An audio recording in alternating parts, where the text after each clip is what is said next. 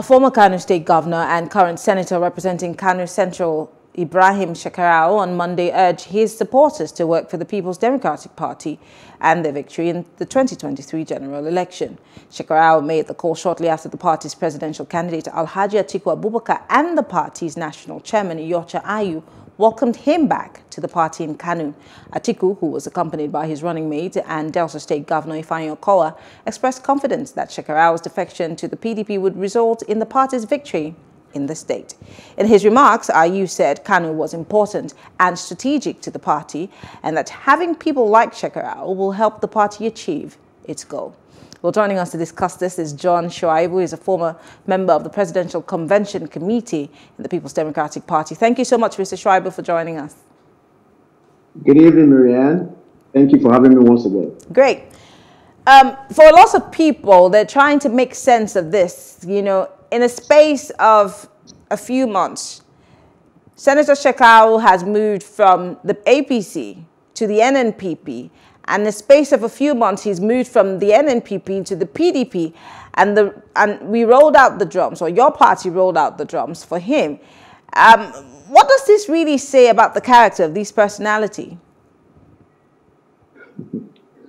You know, thank you once again. You know, politics, first of all, is about numbers, about interests. And for the person of Shekarau is someone that you cannot wish away when you want to win an election. So for him, someone like him who started as a teacher, became a politician, and then won an election, even when he was demoted by Kwankwaso, he won an election in Kano State. And for him to have an agreement with Kwankwaso, he was given a ticket to run for the Senate, and he decided, look, if you can't accommodate my supporters, then I don't have a place here. That tells you one of his character, that he is a team player, he's not selfish, he's someone that wants to carry everyone along. And that is why his humility, you know, kind of is a driving force or an addition to why his supporters will always go all out for him.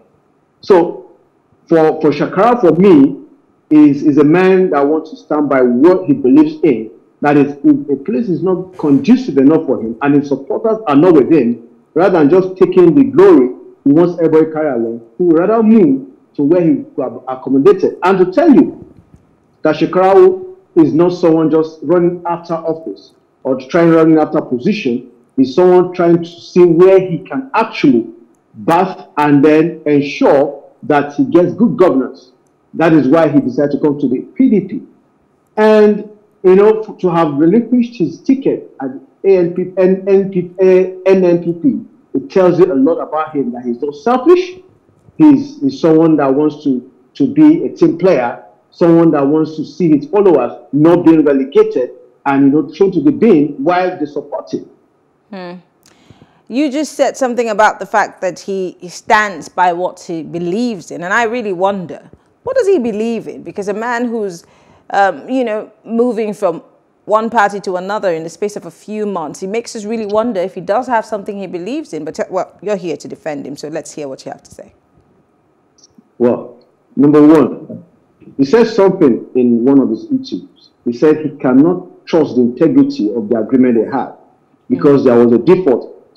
So for him, it's not all about himself, because the agreement with him, with Kwankwaso Group, was okay, I get a ticket, my supporters have a say in the party. But when it got to the crunch time, the party decided to give only him the ticket. You know why? Because they know he has political weight to bring his supporters, thinking he's selfish. That tells you that part of a good character of a man is to say he's not selfish. Is to say that, look, I'm ready to give in to others rather than for me, myself. So that tells you that this is a man that did not just leave NNPP to PDP. There is an umbrella that can cover everyone. It tells you that this is a man that wants all, you know, everybody to be around him and everyone to be partaker of the good governance that PDP can bring on board. Interesting. I'd like to take you on some of the things that you've mentioned. Now, you talked about the fact that he wanted a place where his members or his followers could be heard, and of course, people who could stand by, or keep their word. Let's talk about keeping your word. The reason why we're having the Wike Atiku drama, or what you would rather call the Southern Caucus, drama within the PDP, is about keeping your word. And then let's talk about the PDP. The reason why also the Chief Body Judge is asking that Senator Iyorchia Ayu step down to keep his word and be fair to the people is about the same issue that you've raised, keeping your word. Why would the PDP be a place that one would expect that they'd keep their word, especially if the Southern Caucus is, of course, at loggerheads with the National Working Committee and, of course, the leadership of the party for not keeping their word? Who's to say that Shekarau will also not up and leave a few days later because of, what you said again, keeping your word as a party? Well, when it comes to the Southern Caucus position, don't forget, PDP, there's an antecedent, there's a precedent of what had happened before. The time of Ahmadu Ali and then that of Okowa. We saw what happened. You see, the PDP is not an unruly party. It's an election time, and no politician should ask for such a thing that, look, let's change leadership. We have elections to run in a couple of months. And I believe, and I know, that the PDP will ensure that there's a change in its leadership structure of the party. So that is not something you have to even debate about. It will come to play. I believe the chairman will keep his word that, look, I'm going to leave. He could insist that, look, I will stay because I have a 4-year tenure to run. But immediately, by God's grace, President Atiku or Vice President Atiku becomes the president, what will happen? He will definitely step down and the process will be done. So a mini convention, a special convention will be convened in which there will be a change of party. So that for me is not something that anyone should worry about. But for me, Shekarau will keep his word. You know why? He's not coming in because he wants something for himself. To have relinquished a ticket that would have given him something, or probably power play in the scheme of things. It's very difficult to believe this because, I mean, sincerely, politics is about interest and numbers. Yeah. I don't understand when you say he's not coming in for anything or personal. Come on. He does want something. That's why he moved from the NMPP to the PDP. You may not know what he wants, but I do not know if that sits right with everybody else, that he does not want anything. If he didn't want anything, he'd stay in the NMPP.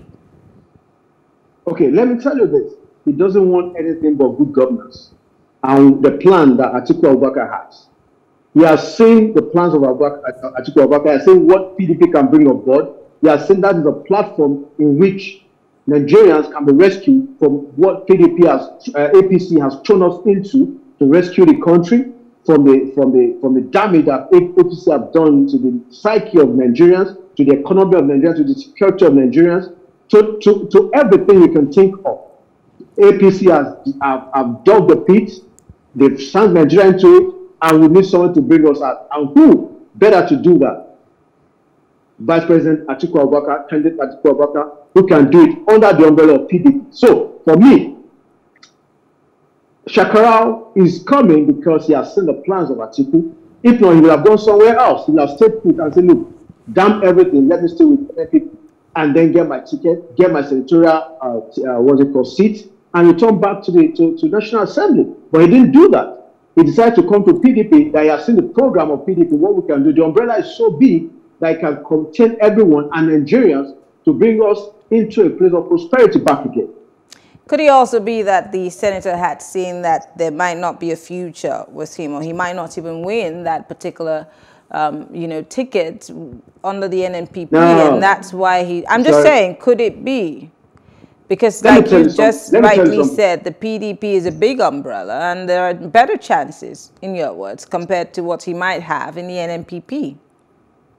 Let me tell you what, for someone who was a school teacher, demoted by Francoso, who was a school teacher, and he contested against the sitting governor, and he won with 1 million+ votes.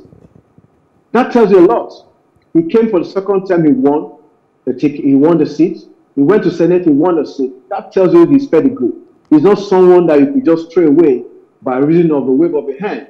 That's someone you should cut to ensure that you have an inroad into Kano. And don't forget, the PDP in Kano has not been having it too good when Kwankwaso lost. So we need the numbers.